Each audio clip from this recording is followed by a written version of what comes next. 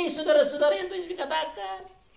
Kamu jadi saksiku, maka saudara dan saya pengikut Tuhan, saudara dan saya sekarang sudah sampai Injil ke kita, Roh Kudus ada dalam kita, tidak ada lagi kita sembunyi. Meskipun kita di lockdown, dengan corona kita di lockdown supaya kita membongkar semua tingkap-tingkap rumah. Supaya dengan wifi kita masuk lewat tembok-tembok. Supaya dengan wifi kita masuk lewat badan-badan manusia. Supaya orang dalam kamar mandi pun bisa dengar khotbah tatkala dia buka HP. Supaya orang tersembunyi di kamar pun dia dengar khotbah tatkala dia mempunyai wifi.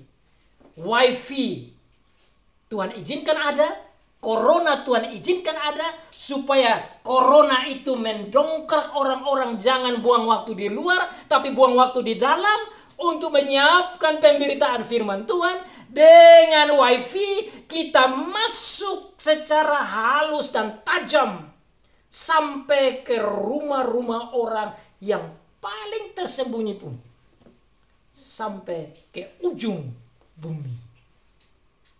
Amazing, isn't it? Saudara lihat akan artinya, benefitnya, untungnya, manfaatnya, dan tanggung jawab saudara dan saya. He is with us. Dia bersama dengan kita. Let's do it. Let's do it. Let's do it. Bring the gospel to the end of the earth.